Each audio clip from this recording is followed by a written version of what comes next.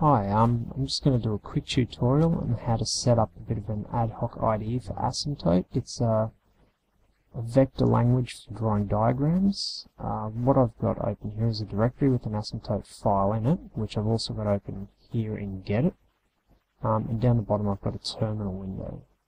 So what we're going to do is just run the command that I normally run to render the file from the source file I've got up here, so we'll just run that. An EPS file will show up in this directory in a second with the our image in it. There we go, we'll open that up. This is the diagram I've been working on. It's not complete, but we're getting there. Now let's say I want to change this H here to a B.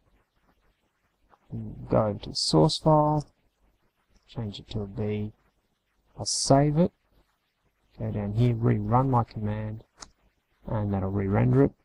The image viewer over here will reload that as soon as it detects that it's changed, and as we can see it's changed from a H to a B. Now that can get a little bit tedious doing that over and over again, so what we might do instead is run this command here. All it is a while loop. The condition is true, so it's just going to keep looping through. And what it's going to do is use Inotify wait from the Inotify tools package, and it's waiting for a close write condition on the file 1.asy, which is our file up here with the source in it.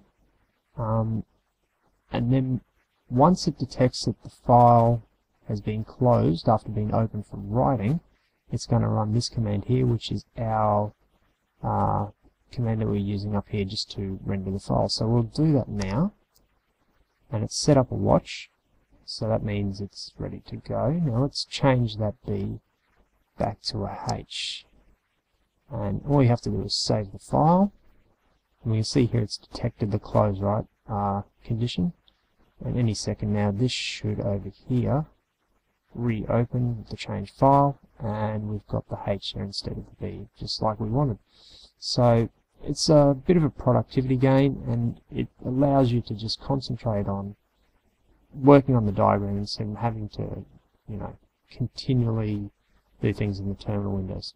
And if any errors come up in your file, they do pop up down here in the bottom. So it's sort of like an IDE for any other programming language.